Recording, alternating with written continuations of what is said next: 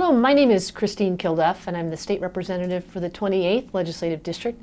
I have the honor of serving the good and gracious citizens in Southwest Pierce County, and happy to speak with you today. I want to talk with you about a problem that we have, a real issue in Pierce County, and that is around community safety. Currently, our county makes up about 12% of the state, but we have approximately 16% of the sex offenders in our state living within the county.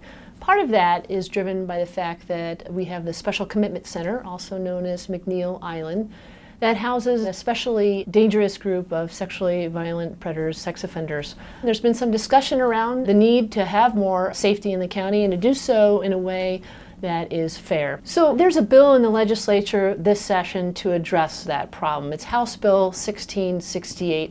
And it's a bill that makes sure that individuals who are released from the Special Commitment Center, McNeil Island, that the general rule for their release is that they return to their home county.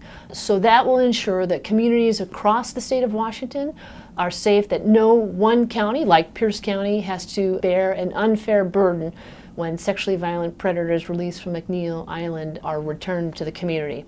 Again, it does so in a way that's fair and allows communities across our state to remain safe. You know, I'm a mom of two daughters. I have a 13 and a 15-year-old, and every family, every community wants to be safe, and this bill is about making sure counties across the state can maintain community safety and does so in a way that is fair.